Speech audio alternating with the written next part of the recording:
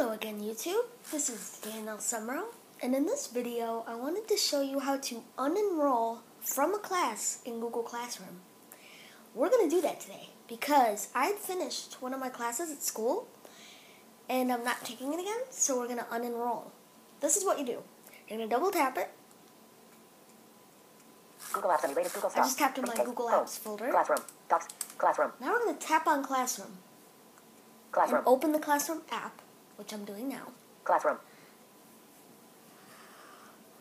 Menu. Button. And we're going to go to see Pre-Voc. Options. Button. 3rd hour advanced mix. Options. Vocational education fall 2015. Jeremy, please. Button. There he is. Okay. Now we're going to click the Options button. Options. Unenroll. Button.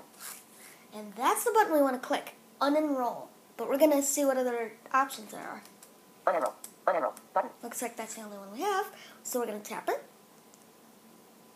Alert. Unenroll. Heading. And it says, by doing this, you won't be able to see or participate in the class anymore. Cancel. Button. Well, I don't need the class, so it's okay. Unenroll. Button. Unenrolling from class. Ellipsis. George and Sorman English Section 1 Terry George. Button. And we just unenrolled from that class.